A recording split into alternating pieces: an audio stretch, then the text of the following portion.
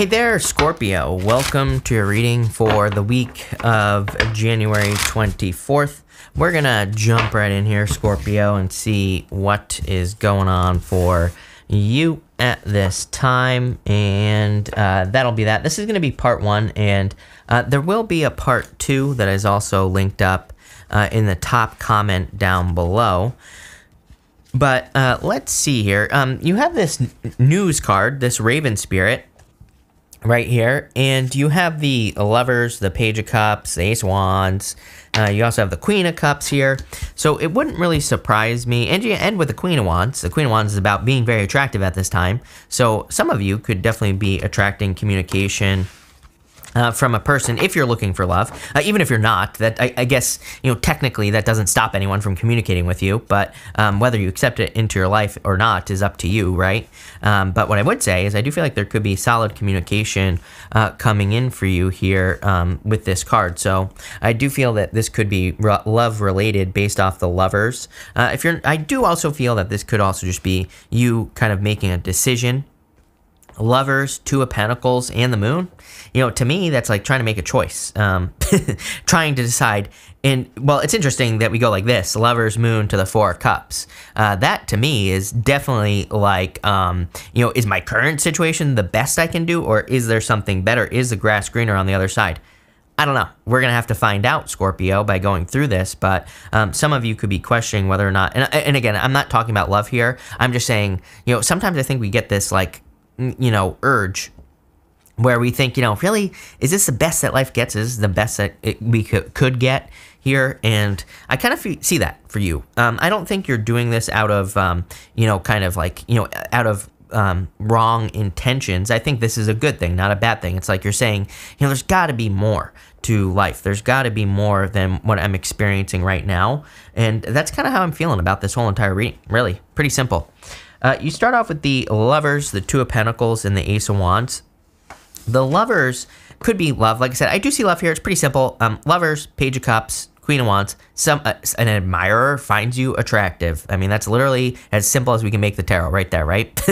So there could be a person. I see Pisces, water in general, Virgo here. So it could be one of those signs. Could be any sign. General reading. Could be a Gemini as well. But I do feel like some of you could be attracting love into your life. But for the most part, I feel like this is having to do with your values. The Lovers is like a card of our values and our morals, kind of. More so our values, like things that we value in our life.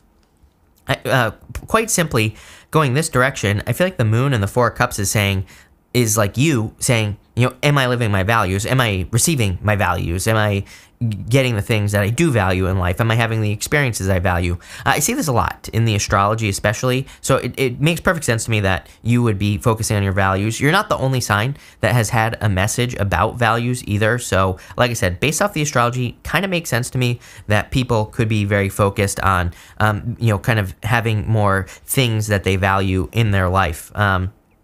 And so, like, for example, if you value freedom and you have a job that takes up a large portion of your day and you're not feeling free, then you're at a crossroads. The Lovers can represent a crossroads. So I really see this Moon as kind of like making a decision where you're not sure what the future looks like. Again, this is like, you know, astrology 101.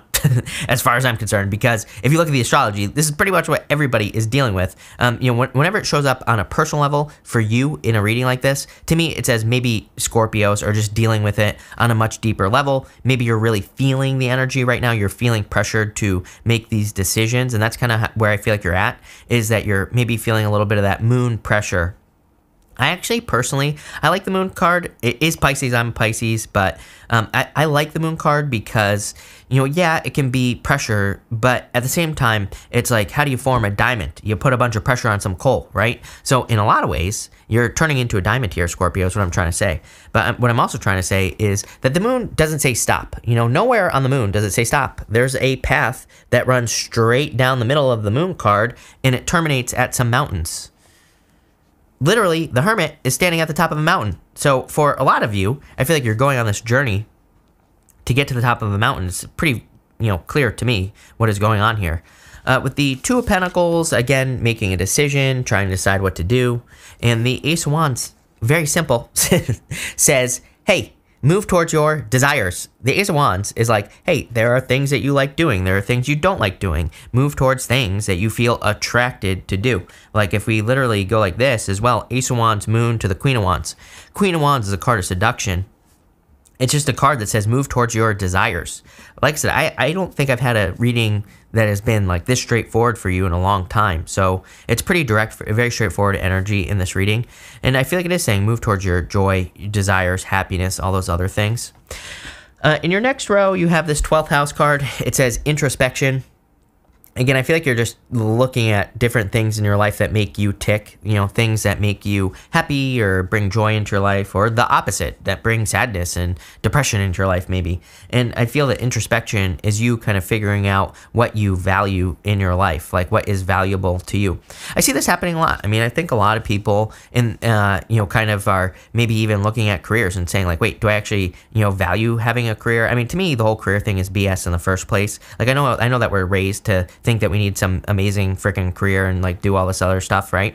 But my problem with a career is it's like, what happens? What do we see people doing? We see people miserable, sitting in traffic for like hours and hours and hours a day, just trying to get to their career that they don't even want in the first place. Are there some people who want careers? Yeah, absolutely. There are some people I'm sure that just love their job. So I'm not saying if you love your job, you have to leave. But what I am saying is that I feel like some of you could be saying, you know what, I'd rather have a family. I'd rather be home. I'd rather go move to the middle of the woods or something like that, right? It's like your values are changing and you're making these decisions. Here's the other thing. It could be the opposite. You could be saying to yourself, I want to get out of the woods and I want a career. So again, everybody has different values. That's the beautiful thing about being alive, right? And being a human is that we're not all the same, thank God. And even though, you know, again, my arch nemesis Zuckerberg, he is trying to make us all the same, I'm convinced. And what I would say here is that we're all different for a reason. So, you know, this is based off your own values is what I'm trying to stutter through here, Scorpio. In this row, you have the Page of Cups, the Moon, and the Queen of Cups. Definitely could be a water sign coming in for you with this Page of Cups energy. Page of Cups kind of reminds, especially with the Moon card, kind of reminds me of like, wouldn't it be nice if energy? I think I said it to a sign this week as well. It's like, you know, it's like one of those things where he's dreaming of that fish. That fish might not exist. That might be part of his imagination on his card. So you could be imagining things where you're saying to yourself, like, wouldn't it be nice if I, you know, had a Ferrari? Wouldn't it be nice if I lived in the woods and didn't have to answer to anyone? Wouldn't it be nice if I had a career where I did have to answer to everyone? Some people like that, some people don't, right? Just like I said. So whatever your wouldn't it be nice is I feel like that's what this is right here. You're having these moments where you're daydreaming, and I feel like you're saying to yourself, wouldn't it be nice? Again, daydreaming right here, the Moon card. So I feel for some of you, you're having these daydreams, and but these things are starting to become reality. Again, I think people don't realize, like when we have these daydreams, when we imagine things, when we kind of like plant seeds in the universe with our thoughts, it's like sometimes those things become very real. I always use the example. It's like, you know, moving. When I moved to Seattle, it started as an idea. It did not start as something that was serious, right? And then I did it. And then I moved a year later as well, still in the same area, but for the most part, it started as an idea. I was just like, oh, we should get out of here. And I moved. So, you know, like I said, I feel like sometimes we have these thoughts that really we don't think are anything, but then they turn into something much bigger. And I see that with this Moon card. Same thing with the Queen of Cups as well. Queen of Cups is a card of nurturing, kind, caring, intuitive energy. But I always say that to me, she really represents keeping your eye on the prize. You know, she is very, very focused on that cup. But it looks like a trophy. It's like, have you ever seen a cup like this? Like if you tried to pour water in that, it would just spill all over it, right? To me, it looks like a trophy. So I always say that with the Queen of Cups, it's about like nurturing something that you want to bring into existence. I always say that the Ace of Wands is just the spark. It is the spark of life. It is just that one kind of flash that you know, I always say it's like the root going down into the soil from the seed. It is that like initial spark of life. And there's some sort of seed that is being planted here, but it's probably deep in your thoughts with this 12th house card. And I feel like some of you are kind of like having these moments where you're daydreaming for long periods of time. It could be love as well. Next, you have this Valley card. This card says deep personal strength and peace that assure success. I like that. And you also have this Crib card, which says birth or conception of a child or enterprise. That's nice. Some of you could be having a child. It doesn't have to be a child, though. Again, this card says or enterprise, so you're clearly starting something new. Could be a relationship as well. But something is being born into your life with these cards. It's been a long journey. Again, you have that Hermit who has gone through the Moon card, technically. He is kind of like gone through his dark night of the soul. He's, climbed to the top of the mountain, and now he's shining his inner light. He's at that top of the mountain there. In this row, you have the Queen of Wands, the Hermit, and the Four of Cups. Queen of Wands is about being bold, being assertive, really going for what you want. Also about being very attractive at this time, so you could be attracting someone into your life. The Hermit, again, is like a rite of passage. It says you have gone through something to find success, and now you're shining your inner light. The Four of Cups is a question, question mark.